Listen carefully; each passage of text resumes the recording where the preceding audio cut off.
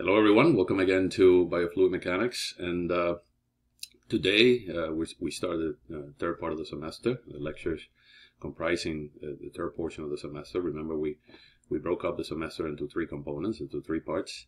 The first one was introduction to the cardiovascular anatomy, physiology, and function, and some solutions, analytical solutions, and part two was modeling of these cardiovascular circuits, starting with the simple RL circuits, then moving to RLC circuits, resistance, inductance, and compliance.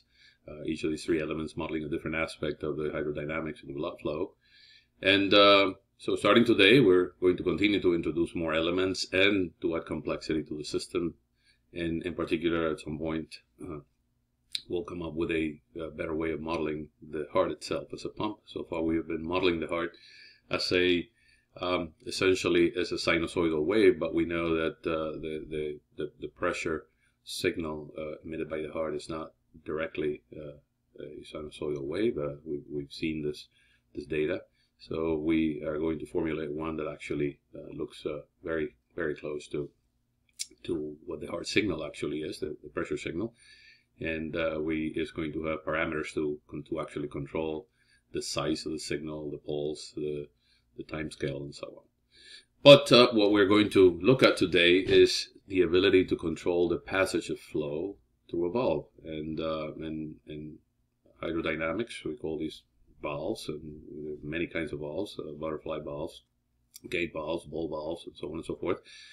But in electrical engineering or electrical systems analogy, valves will be actually illustrated by the use of diodes.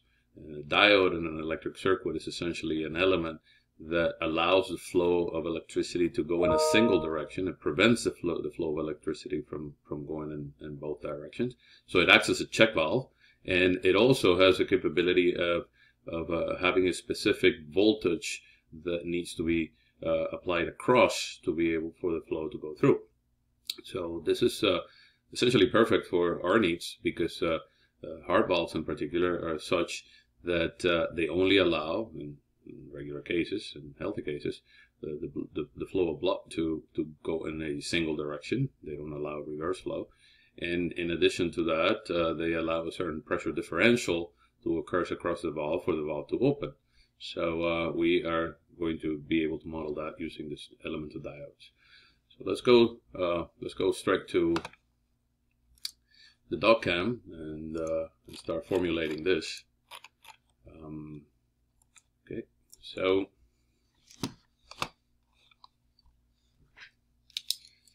this is biofluid mechanics,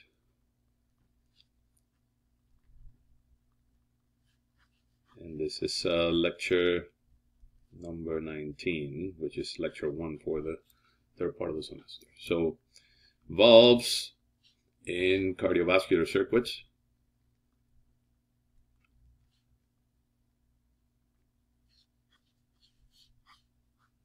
So a valve can be modeled using a combination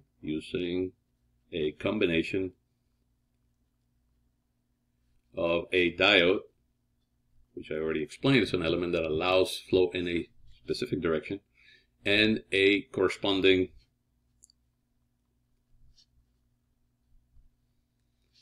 resistor to basically account for the viscous loss across the valve. So the valve not only impedes the flow in a particular direction, but also it introduces an additional loss of pressure due to the flow passing through the structure. So in a cardiovascular circuit, if we have a node where pressure P1 is placed, and this is the way we illustrate a diode in an electric circuit, triangle in a gate. So this is the valve V, and right after the valve we have a resistor RV, and this will be P2, and there will be a QV of time passing through this two nodes if there is a pressure differential. So the idea here is that pressure 1 is higher than pressure 2, therefore the flow is going to go in that direction.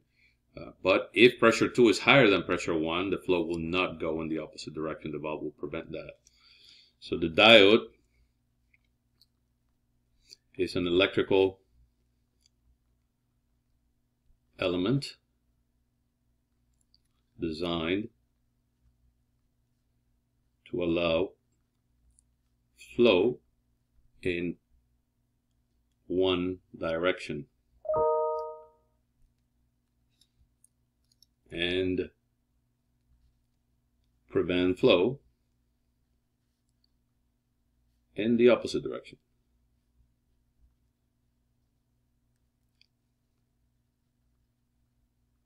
So that is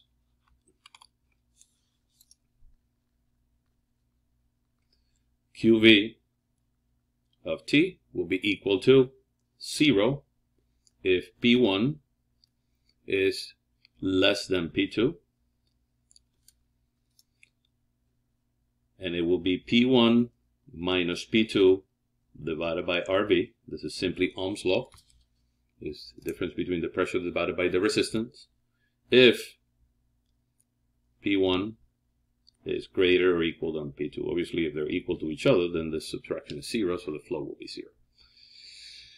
All right, so there's a sort of a discontinuity there that introduces an anomaly to the set of equations, and this anomaly is going to result in the numerics actually responding with certain instabilities that we will have to mitigate. And we'll see that in the spreadsheet today, and then when we go to the MathCAD example. So the discontinuity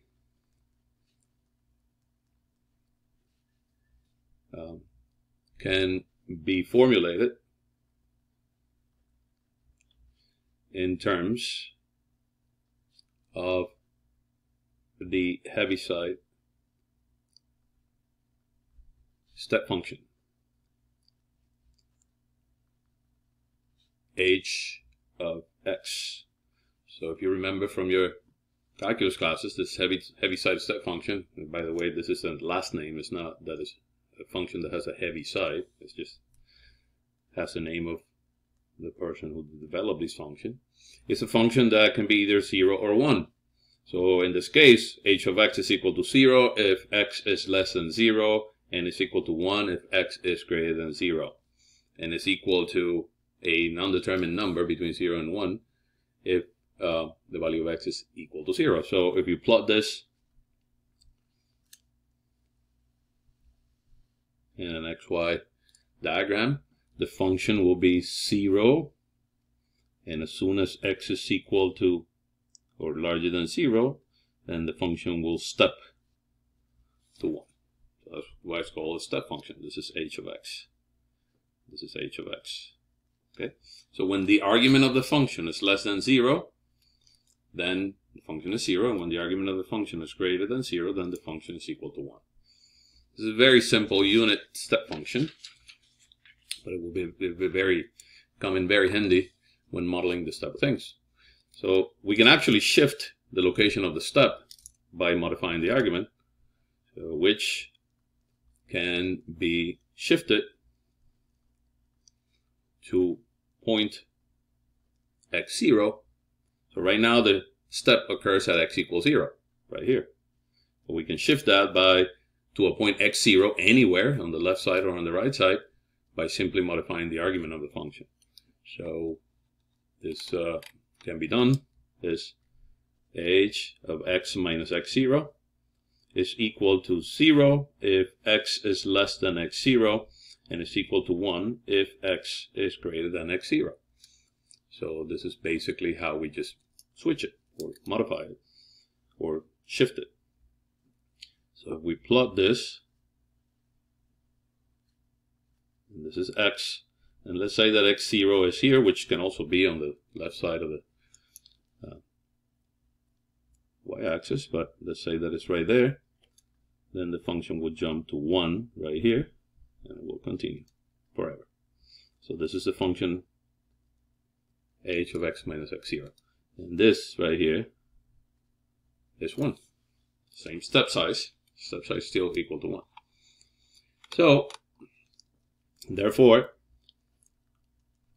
the flow rate through the valve is QV of T, so we don't need to do the if or anything like that. What we need to do simply is P1 minus P2 divided by RV times the heaviside step function of P1 minus P2. So basically, QV, if the argument of the heaviside step function is negative, if P1 minus P2 is a negative number, then H is equal to 0, and therefore Q is 0. If P1 minus P2 is a positive number, then this is 1, and then QV will be P1 minus P2 over RV, which is exactly what we wrote in the definition of the flow through the valve. So this essentially gives us a formulation, a single equation, that can capture the behavior of the flow through the valve.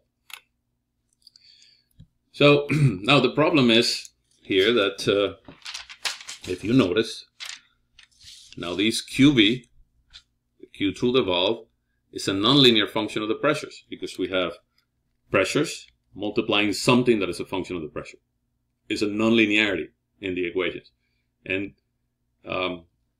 nonlinearities usually lack analytical solutions or exact solutions. When we see a nonlinearity in an equation, in general, we cannot formulate or generalize the analytical solution process.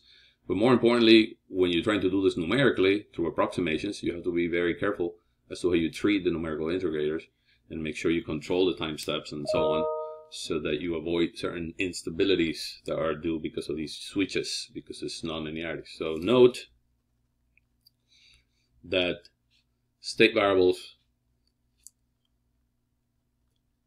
P1 and P2, so remember this was going to be part of a much larger system of equations, so we're going to have in a full circuit, now multiply each other. We'll multiply a function of P1 and P2. So multiply themselves effectively, which renders the system of equations, the eventual system of equations, nonlinear. Okay, well, that is not a good word when you're trying to solve a system of differential equations or a single differential equation. The system now is nonlinear because at least one of the equations will be nonlinear.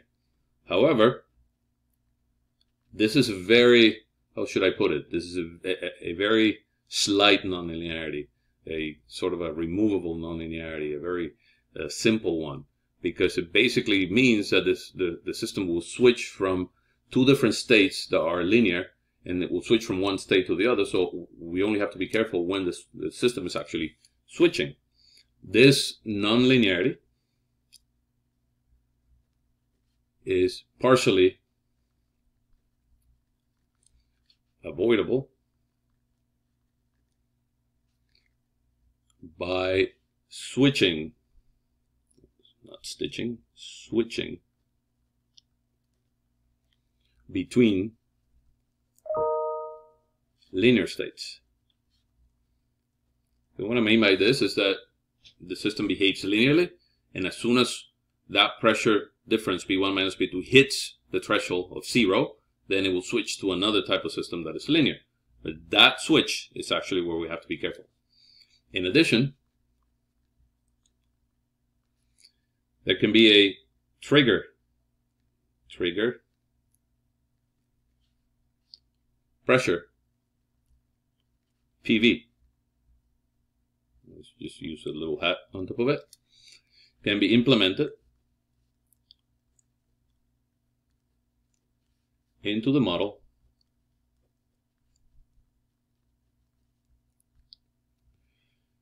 of the valve as, so a trigger pressure is nothing but a pressure that will be necessary to open the valve. So far we've been saying that if the pressure difference across is greater than 0, then the valve opens. But some valves actually respond to a higher pressure threshold. essentially meaning that you have the pressure difference across the valve has to be larger than a particular number for the valve to be able to open. And that we call the trigger pressure, PV. So in this case, the valve flow is equal to P1 minus P2 divided by RV times the Heaviside step function of P1 minus P2 minus PV. So in this particular model, it's no longer just necessary for the pressure difference across the valve to be positive for the valve to open. It has to be positive plus a little bit. So the pressure difference across the valve has to be higher than a particular threshold pressure for the valve to open. So these allows flow rate across the valve only when a threshold, I'm missing an H in threshold, value of pressure, PV, is surpassed. That's what it means. So essentially, the valve will not open. H will not be equal to 1 if P1 minus P2 is just simply 0 or is larger than 0. It has to be larger than this particular number for this H to be open, to be 1. All right, so let's go straight to an example. Let me go to a new page here and write the circuit. So let's say that we have this pump,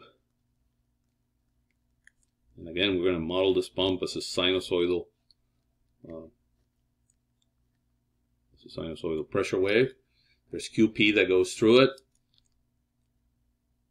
We're going to call this node P0. Then immediately after P0 we're going to have a valve V, and we're going to have a corresponding RV, the resistance induced by the valve. So this is the same thing as QP. See, there's no bifurcation. So this flow, according to KCL, the flow coming into this node has to be equal to the flow going out of this node.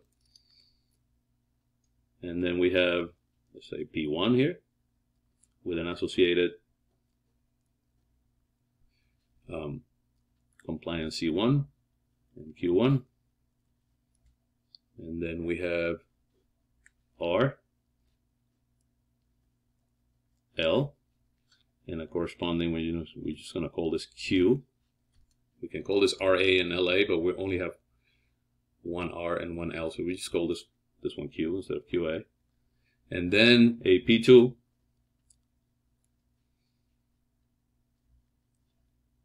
with a corresponding C2.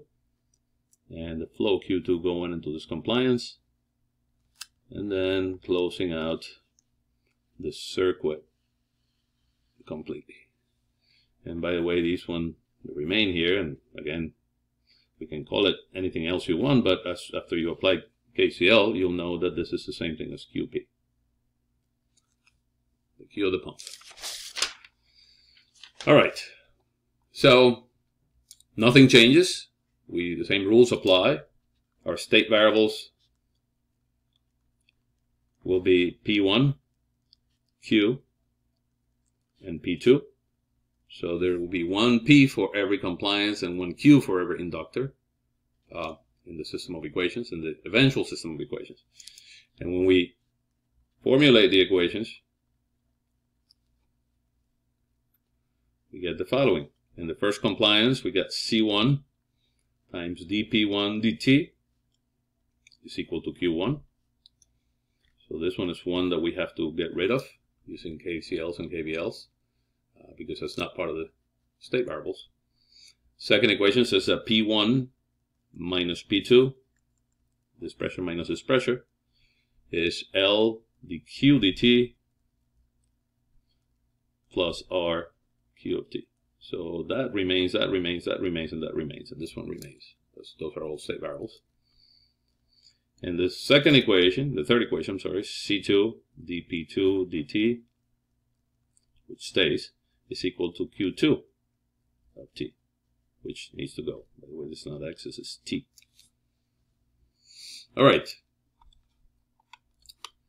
So the valve equation, we throw it in here.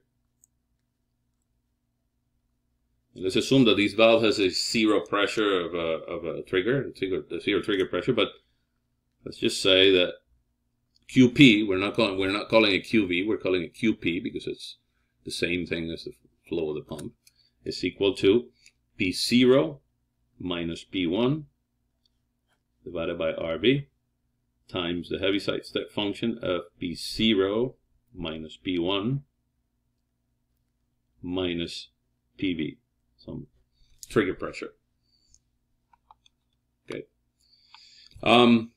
If we apply KCL at node number 1, we don't need to apply at node number 0 because we already established that the flow going in is equal to the flow going out. So QP here is equal to QP here. It's already illustrated in the circuit itself. But in P1 we have a bifurcation. So QP should be equal to Q1 plus Q.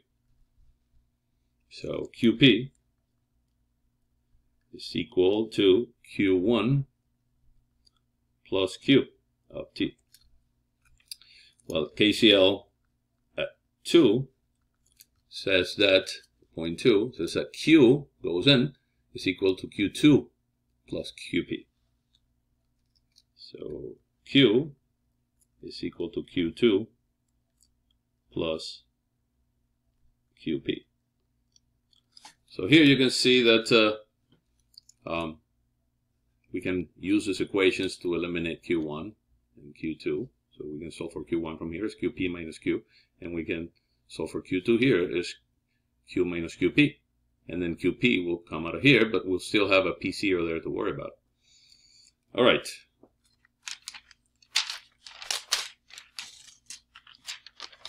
So let's continue.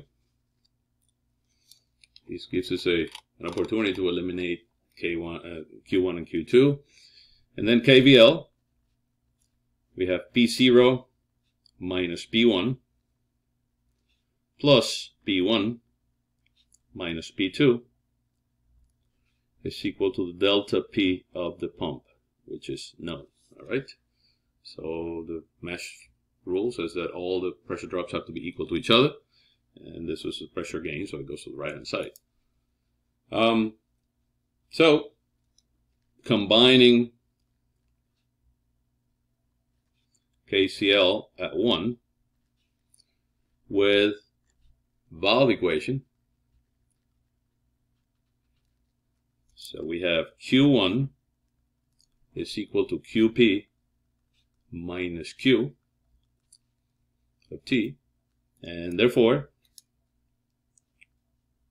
Q1 is equal to P0 minus P1, this is QP, over RV, times the Heaviside step function of P0 minus P1 minus PV minus Q of T.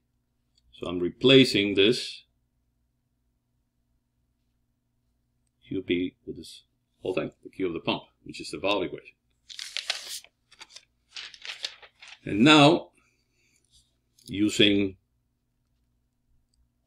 KVL, which is, we can eliminate P0 minus P1 plus P1 minus P2 plus delta P. We can identify that simply P0 minus P1 is equal to the delta P of the pump minus P1 minus P2. So I'm just solving for P0 minus P1 to replace it here. So that will render Q1 of T. We can replace P0 minus P1 with this whole thing, delta P of the pump minus P1 minus P2 divided by RV times the Heaviside step function of delta P of the pump minus P1 minus P2 minus PV minus Q of T. So that is the equation for Q1. So we've effectively eliminated Q1 from the set of equations as a function of state variables only, P1 and P2, P1 and P2, and Q. So no P0s, no Q1. So Q1 now is in terms of state variables only, which is what we want to do. We can do the same. So combining KCl at 2 with valve equation, same thing. So Q2 of T is equal to Q of T minus QP of T. So Q2 of T is equal to Q of T minus P0 minus P1 divided by RV times H of P0 of T minus P1 of T minus PV. And then using KVL, so that's to replace P0 minus P1 with state variables only and known quantities. Then we get Q2 of T is equal to Q of T minus delta P of the pump minus P1 minus P2 divided by RB times H of delta P of the pump minus P1 minus P2 minus PV. And that is the equation for Q2. So now we have an equation for Q1 in terms of state variables only, and an equation for Q2 in terms of state variables only. Still includes a heaviside function which induces nonlinearity into the set of equations, but it is a set of equations that only depends on the state variables. All right, so let's go to here. So introduce these into equations, and what we get is dP1 dt is equal to minus 1 over C1 times Q of T plus delta P of the pump minus P1 minus P2. So this is Q1. I'm replacing this whole thing by Q1.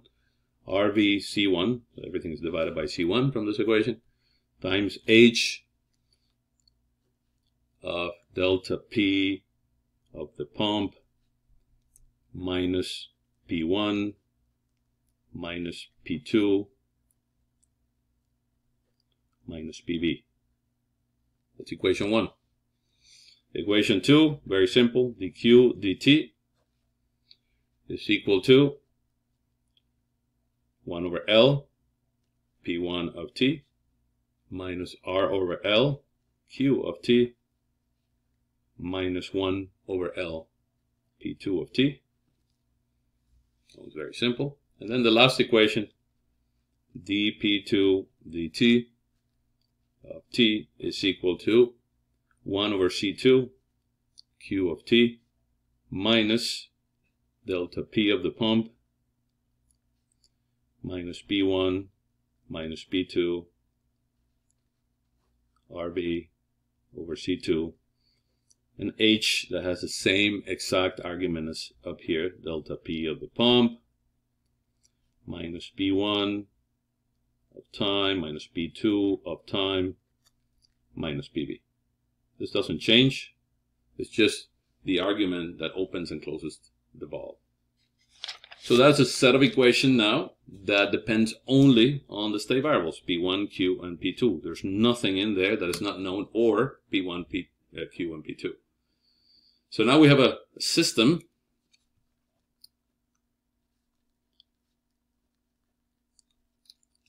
the following system, y dot is equal to a times y plus these b that depends on y of t. So we push all the nonlinearities. These, remember, are nonlinear terms. This is p multiplying p, or p multiplying a function of p. That means nonlinearity. So we push all the nonlinear terms into the right-hand side vector b, right? And kept the matrix well behaved. So such that the state variables vector is simply p1, q, and p2, so it's a 3 by 1 vector. And the corresponding matrix A of t, the matrix of coefficients, is only, in the first equation we have 0 multiplying p1 minus 1 over c1 multiplying q, and 0 multiplying p2, so it's 0 minus 1 over c1 and 0. The second equation has 1 over L multiplying P1 minus R over L multiplying Q, and minus 1 over L multiplying P2. And the third equation has 0 multiplying P1 minus positive 1 over C2 multiplying Q, and 0 multiplying P2. So it's very well behaved matrix of coefficients, and we push all the nonlinearities down to the right hand side vector b. So the right hand side vector b, which depends on the function, on the solution itself, on the state variables themselves, that's what makes it nonlinear, is a 3 by 1 vector where the first coefficient is so delta p of the pump minus p1 minus p2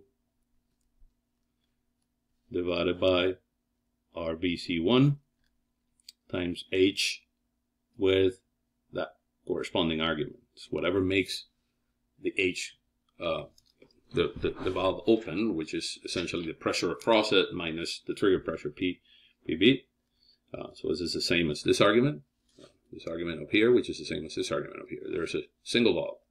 The second element is 0. It's the corresponding element for equation number 2. There's no right-hand side independent term.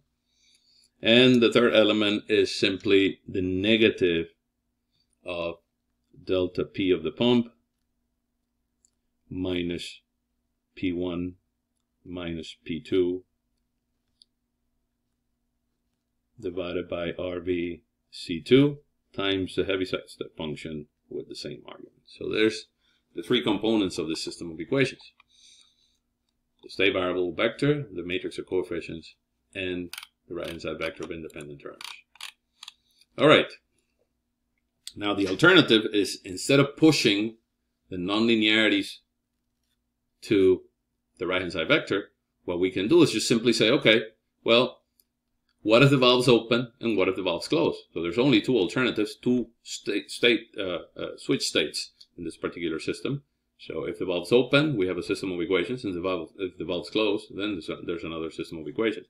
So the way it goes is as follows. So instead of formulating a single system, we formulate an open and closed system. So alternatively, we can formulate the system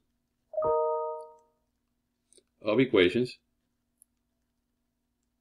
in terms of two switch states. It's the same state variables, P1, Q, and P2. Okay, that doesn't change. But we have a system of equations for them when the valve's open, and another system of equations when the valve's closed.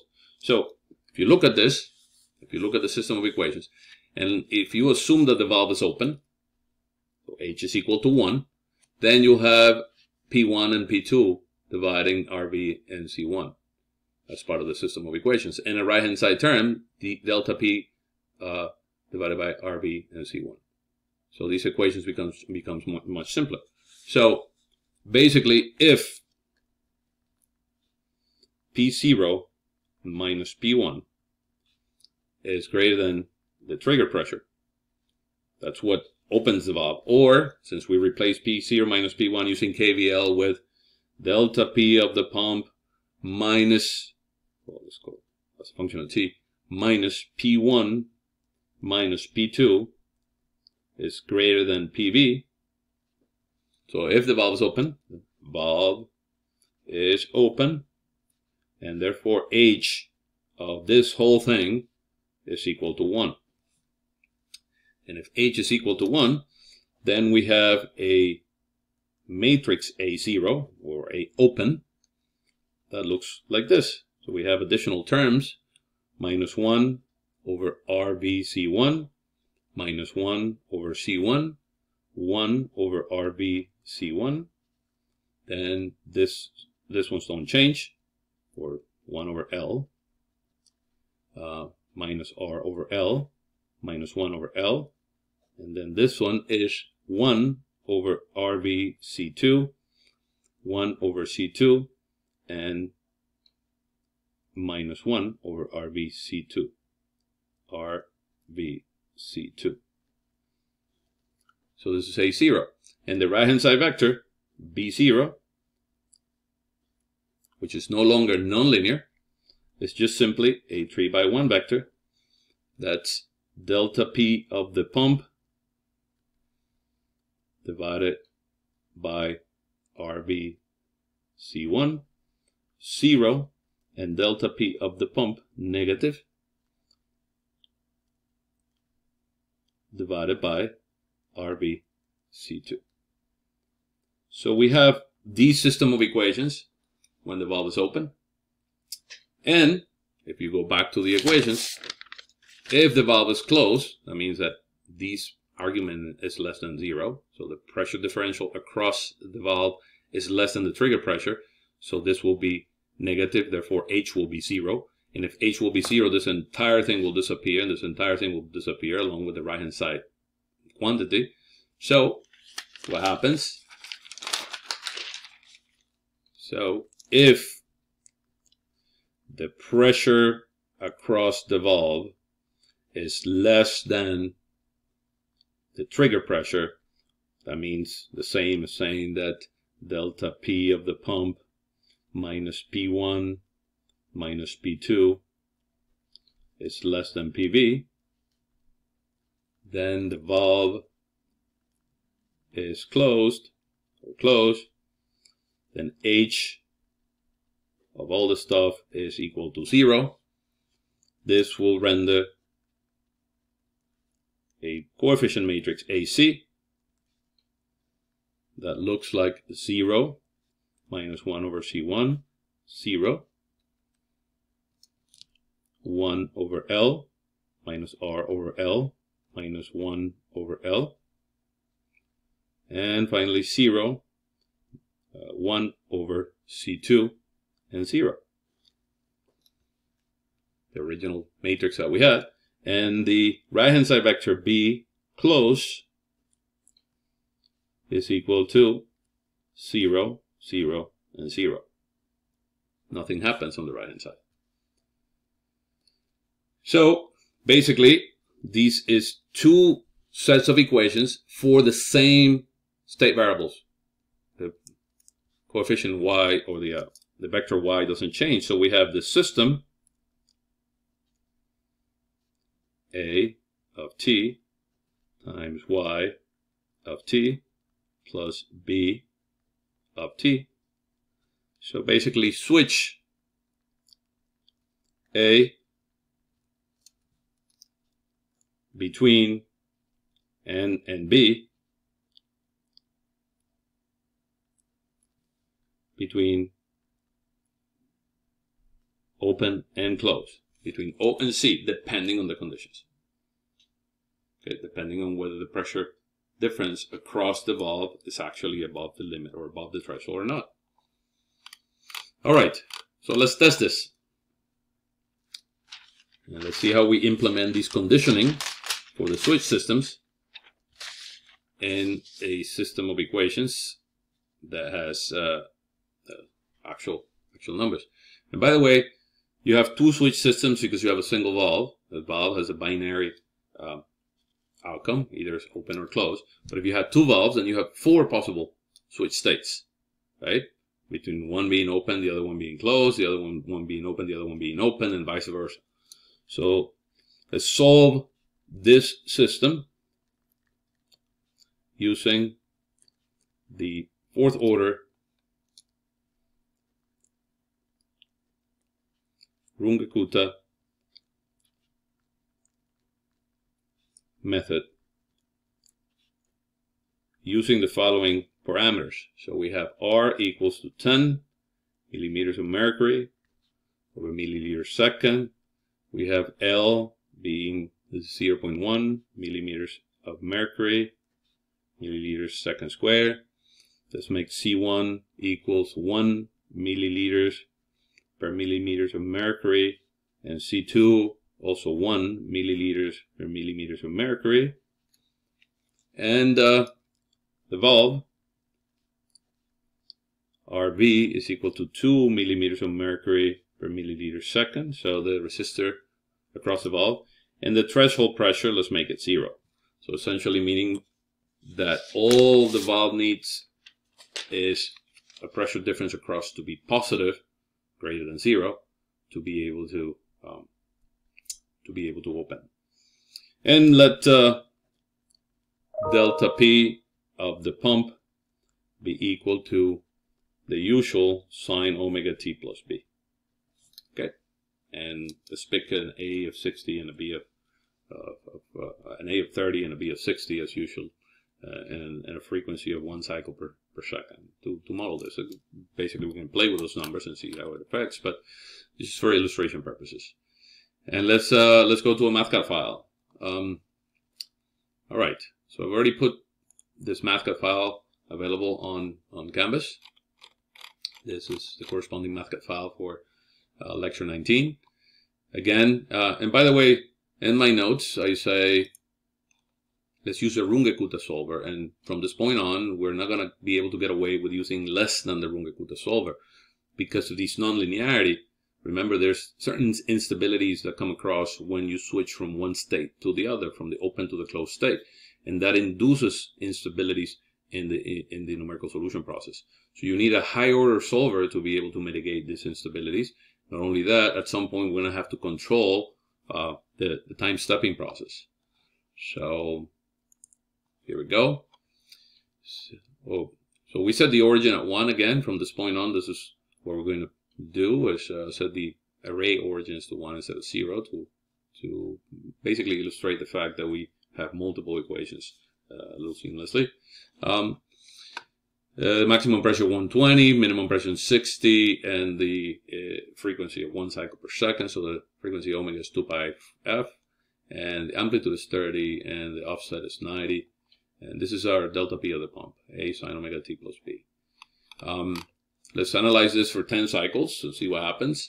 And let's start with a time step of 0.1. So 100 time steps total in 10 seconds. That makes every delta t, or every time step, equals to 0.1 seconds. And this is how the pump signal looks like. It's very jagged.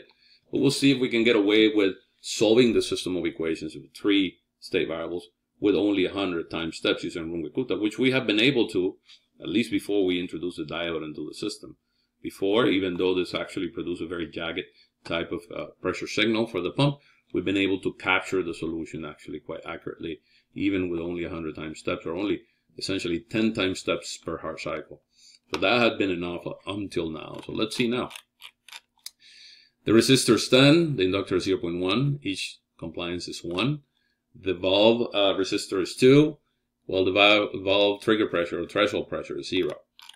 Okay, K is equal to 3, essentially. So we have 3 state variables. The initial conditions, let's keep it at 0. And remember that I've actually altered this set of equations in this particular case to make them P1, P2, and Q instead of P1, Q, and P2 as I had it in the notes. And that just basically alters the configuration of these matrices. It's the same exact matrix and vectors as I had before, but just the location of the quantities are in a different place. The location of the components of the matrix, of the elements of the matrix, shift a little bit. So we're shifting column 2 and column 3 and row 2 and row 3. And if you compare these to the nodes, they're identical. But I did this as an exercise to show you that it really doesn't matter how you write the set of equations and what order you write the state variables, as long as you're consistent in all your 3 equations. And what's going to happen is essentially the elements of the matrix are going to switch. You can change this and bring it back to the way that we have it in the nodes, but nothing will change in the solution process. All right, so the open matrix, coefficient matrix in the right-hand side vector looks fully populated like this. While the closed one, when the valve is closed, the system looks like this. So we have to switch between these and these, right? Between A0 and AC, and between B0 and BC, depending on the conditions across the valve, depending on the pressure basically across the valve. So we have to introduce a couple of conditionals. In this case, notice that there's a few conditionals here, if, and let me explain those. So this Runge-Kutta code is identical to the previous one. What we're doing is that we're filling out a matrix A and a vector B with A0, B0, or with AC, BC, depending on the conditions themselves. So if we're going to let A and B be equal to the open matrix and open vector, but if delta P of the pump plus Y2 minus Y1, which is P2 minus P1, right, is less than the trigger pressure of the pump, then that means that the valve is closed. And if the valve is closed, then we're going to use A as AC, and we're going to use BC for B instead. So effectively replacing A0 and B0. That's what we're going to do, right?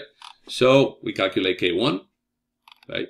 Then we calculate, again, K2, but we have to implement the same condition. So if the valve closes now, if the valve closes, we use the closed system, and if the valve's open, we use the open system, right? Same condition as we had before, but at time plus half a delta t. Remember, you calculate the predictor K1 at time equal t, but then the correctors K2 and K3 at time equal t plus half a delta t, and then the final corrector Q4 you calculate at the next time level.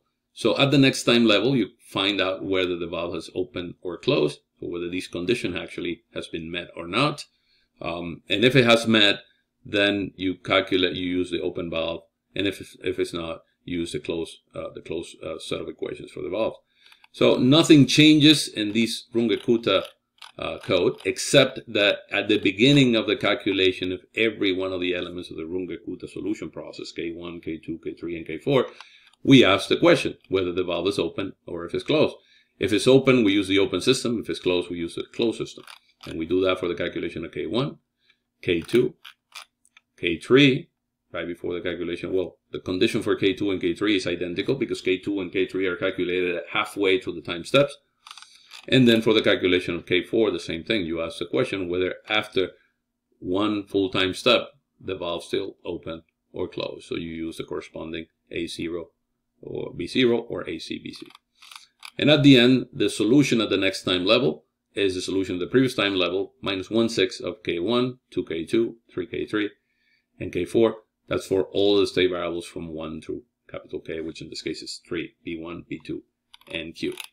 And return the whole matrix, which has, in this case, 100 rows or 101 rows corresponding to the 101 time steps that we defined at the beginning, and 3 columns for P1, P2, and P3. I'm sorry, P1, P2, and Q. All right. So P1 is equal to the first column of Y. P2 is equal to the second column of Y. P0 is equal to delta P of the pump plus P2 according to the KVL equation. Okay, so I want to see what P1, P2, and P0 look like to see when the valve's about to close. But if you look at the solution, look at these numbers. 5 times 10 to the 242, 1 times 10 to the 243, positive and negative. That means that the solution is diverging very badly. Okay, even if you plot these for the first, let's say, during the first second,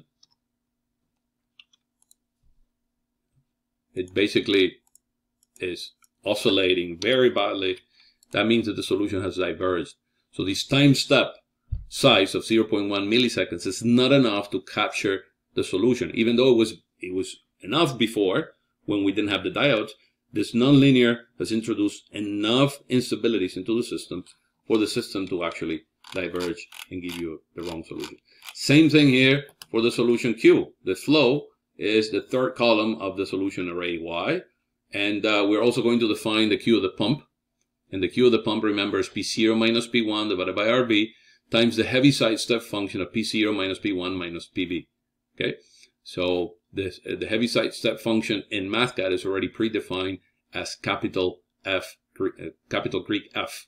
Okay, so you just basically say capital F, Control G, that's phi, that's capital phi, and of 1 is equal to 1, of minus 1 is equal to 0. So that's the heaviside step function, phi.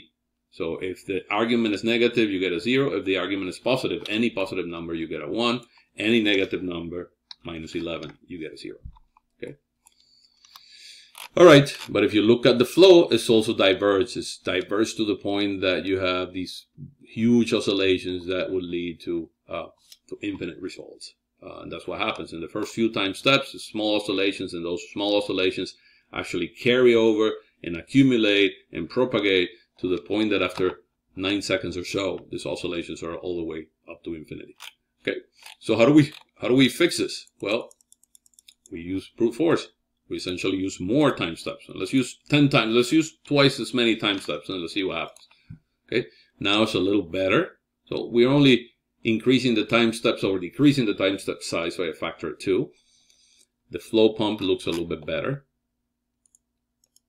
The same set of equations, nothing changes. It's still oscillating, but notice the oscillation is a little bit better. It's 10 to the 223 instead of 242. It's still infinity, but something is helping this. Let's make it 1,000 time steps. So now the time step size is 0.01, and see if that is enough to actually mitigate the instability, to be able to capture when the states are switching. Notice that the states are switching suddenly. When the pressure differential across the valve goes positive, it goes to the open state, or if not, it goes to the closed state. So if that's the case, if we use 10, notice now we have a solution. So the solution P1 and P2, which are the blue and the green lines, are as expected positive pressures and negative pressures. Okay. We also calculated P0, which is the pressure at the node before the valve. And the pressure of the node before the valve, according to KVL, is delta P of the pump plus P2. And that is this red line right here.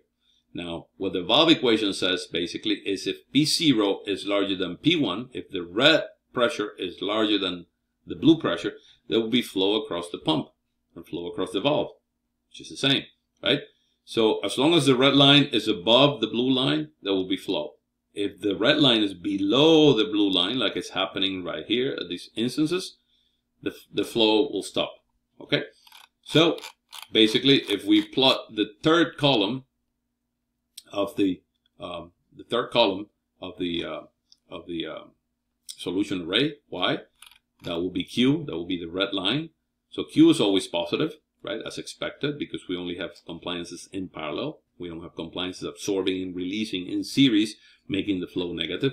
But the flow that goes through the pump, which is defined by this equation with a heaviside step function, right? Notice it actually gets cut off. It cuts off at 0. When it would actually go negative, it's getting cut off because of the heaviside step function, because when the pressure difference across the valve is P0 minus P1 is negative, the valve will actually stop pushing flow in the opposite direction, or allowing flow in the opposite direction. So it goes effectively to 0. So this is just a slight modification that we made to the Runge-Kutta code, okay, including this conditional. Notice that we're not going to be able to get away with anything less than the fourth order Runge-Kutta to solve these problems with valve, because the valve, although being a very slight nonlinearity that is avoidable by switching systems, there's still the instabilities at the point of switching, exactly at the time when the flow or when the valve switches from close to open or from open to close, it will introduce these instabilities, and therefore we have to mitigate them by, in this case, I said brute force is essentially increasing the size of the delta t, of the number of time steps, or effectively reducing the size of delta t. So if we make this 10,000 time steps, right, we expect a much more refined type of pressure distribution. We expect a solution that is no different than before, so it's actually converging to the right solution. So this solution looks very similar to the one before with 1,000 time steps. It's just a lot slower. And we expect this flow to actually be more resolved as well. Okay, so we need to find out, well, what is the correct size of delta t? What is the minimum size of delta t that we can afford, right? Or the maximum size of delta t that we can afford? Because we cannot just increase the size of time steps or increase the number of time steps, because this will render the whole solution process a lot slower, and we might not be able to afford that in a feedback control system that we're using to actually control a pacemaker or something like that in response to the flow signal. So this is it for today. This was the introduction of diodes to simulate the work of valves in cardiovascular circuits, and we went through an illustration and a verification through the code. And again, what we found out is that now we have to be a little bit more careful with the size of the time step when simulating these valves. So thank you for your attention, and I'll see you in the office hours, and I'll see you next time.